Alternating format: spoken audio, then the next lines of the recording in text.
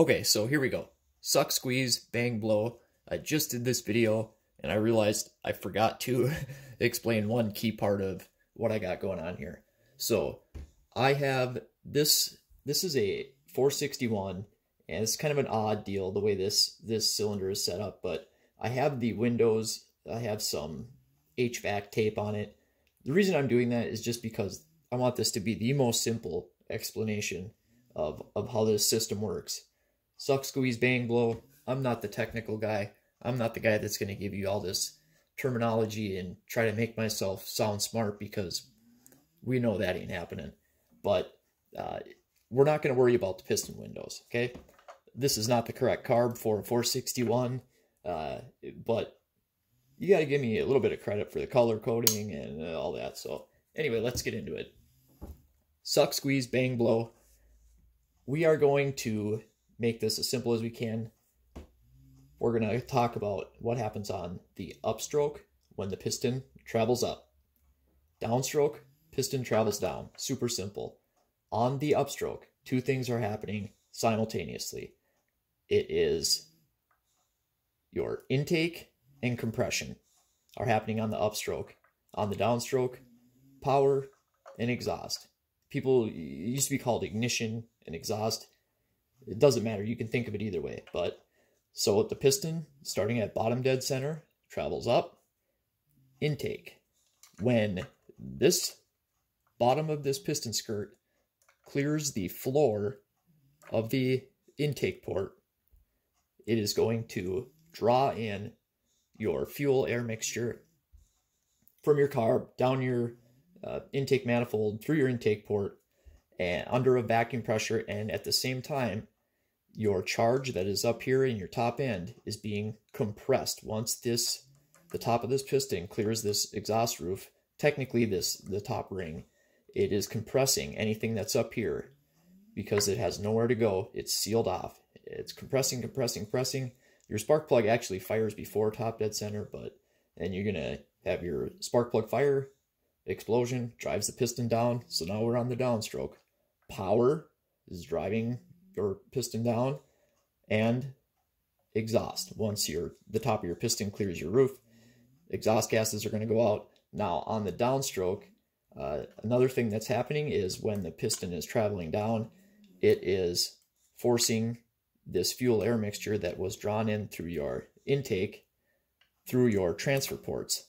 And this is all yellow because you could think of this as one unit here. This is your lower transfers, upper transfers. And once your intake is sealed off, you're not taking in any fuel air mixture through your intake port anymore. And it is going to force your charge up through your transfers. You know, at the same time your exhaust is exiting. This is going to fill your top end and help, push the exhaust out. But you have 5 things going on. And on your downstroke, you could add that you are pushing your charge through your transfers. Now, reed valves, engines, and that kind of stuff, that's different. The piston windows come into play, but I'm doing this as the most basic, rundown, simplified version from a simple guy. And one thing that there's some confusion with. People, will say that this is compressing when the piston is traveling down. You're compressing this charge down here. I don't like to say that, because even though it's slightly compressing it, it is not the compression that's happening up here. If you think about it, when this travels down, even though when it closes off your intake, if you had in some of these saws, you're getting 200 PSI in this top end. If you had 200 PSI down, your seals would fly across the county. That ain't happening. We test, when we check for air leaks, we're only doing 7 PSI, but it is creating a positive pressure, and that is what drives your fuel pump diaphragm in your carb. So on the upstroke, it's drawing your charge. Think of it as like a syringe, and it's creating a vacuum. And then on your downstroke, it's creating positive pressure. So then you're getting vacuum, positive pressure, and that's what runs the fuel pump diaphragm in your carb. But we're not going to talk about that in this video either. So again, intake port, exhaust port, lower transfers, upper transfers. You can think of this as one unit. Upstroke clears the floor, draws in your intake charge at the same time. It is compressing what's in your top end. Sparkler fires, piston goes down, starting to closes off your intake, starting to push this charge up.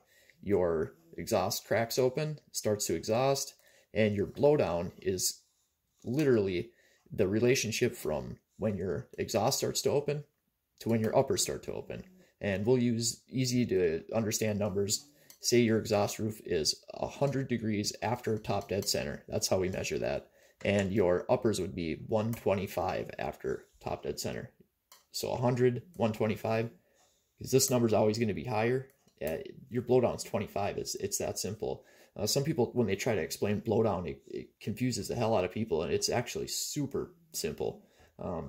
And your intake timing, we do that either before top dead center or after bottom dead center. To me, it doesn't really make a difference, but piston is moving up. As soon as that skirt clears the floor, that is your intake timing.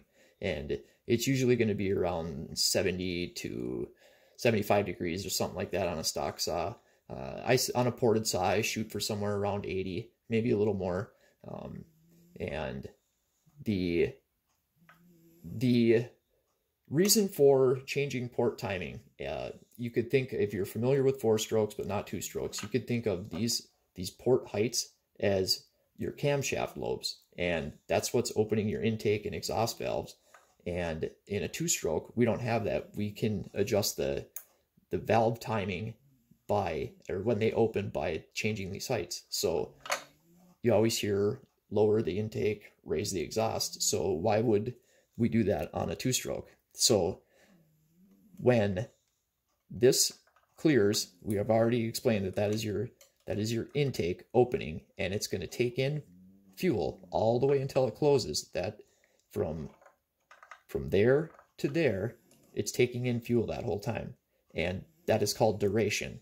So that is a number of degrees throughout the entire revolution that is taking in fuel. Now, if we lower that intake, instead of taking in fuel from there to there, say we went down to this black line, which is really drastic, but it illustrates the point better. We'd be taking it from there to there. More time throughout the revolution, more duration, and you're drawing in more fuel. The more time that this is open throughout the cycle, the more fuel you're going to add. Okay, so instead of from there to there, we're getting it from there to there. Same with the exhaust. The exhaust duration is going to be from when it's open, so from there to there. Now, if we raise the exhaust, it's going to be open from the black line there, from there to there. More duration, more time that it's open. That's going to increase RPMs. Now, one thing I do want to talk about, this is why I stress that you want to do machining and you don't want to just raise your exhaust port. So compression. If you think about compression as a water balloon, right? You fill a water balloon with water.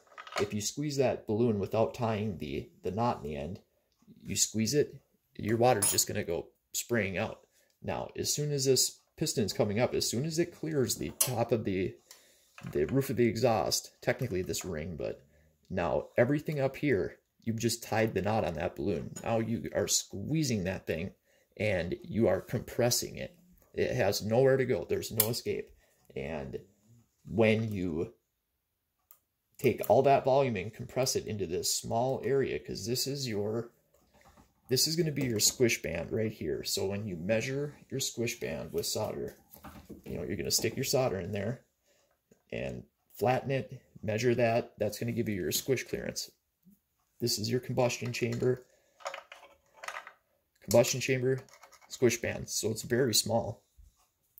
You're taking all of this volume from right here squeezing it into this little tiny area. That's what's giving you your compression. Now, if you raise your exhaust, but you don't do any machining, instead of taking this amount of charge and compressing it into this area, you're now only taking this amount. So instead of all this, now you're only taking all this. You're drastically decreasing compression. So that's why it's so important, and that's why people spend hours to do, you know, put their cylinder on a boring bar or on their lathe with a boring bar and machine their squish. You know, I do it different. I do a dome piston. Each way works good. There's really no wrong answer as long as your saw is performing better when it leaves, right?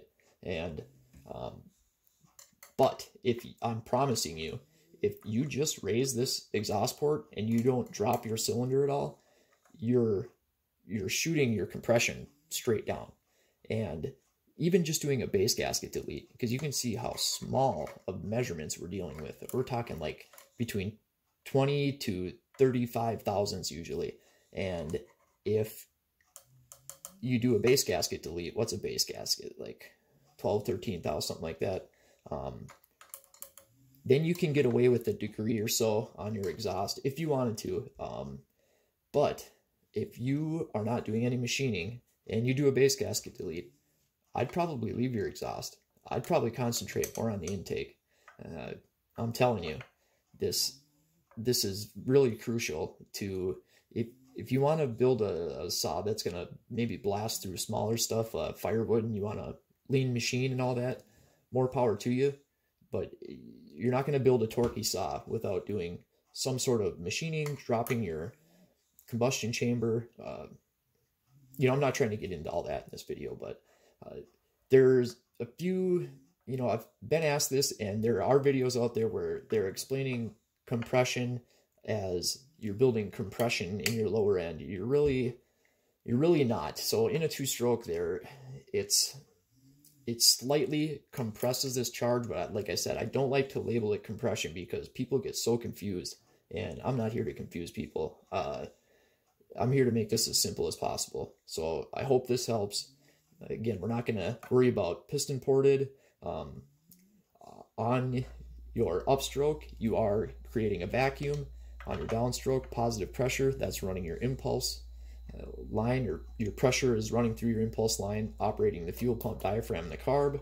When the piston's going up, it is drawing in the fuel. And when it's going down, it is squeezing the charge through your uppers. And that's the gist of it. Suck, squeeze, bang, blow. It's harder to explain simply than you would think, because there's a lot going on at once. That's why I love two strokes. They're simple yet elegant, yet it's a symphony of suck, squeeze, bang, blow, and it's happening so fast that, I mean, you wouldn't even, it's hard to even think about. You know, at 12,000 RPMs, it's 200 times a second. That thing is blasting up and down. So that's crazy. In 1 second, 200 times. So that's pretty wild. Other than that, you know, if you want more videos like this of me fumbling around trying to explain this shit, too bad, because this really ain't my cup of tea. I just want to throw nitrous on this thing and make it look cooler with maybe some more colors, and that's my gig. That's what I do. So catch you on the next one. I probably forgot to explain a bunch of shit, but it is what it is, guys. Stay rowdy.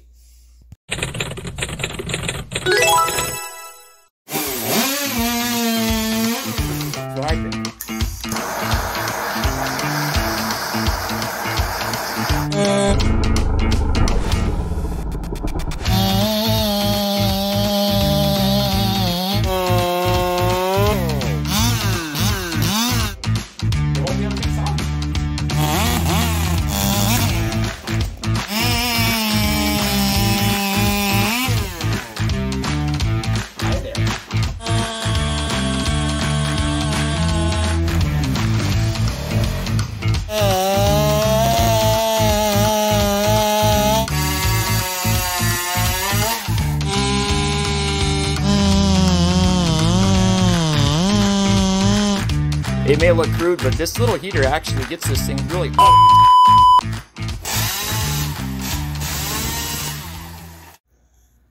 Yep. That's what I think.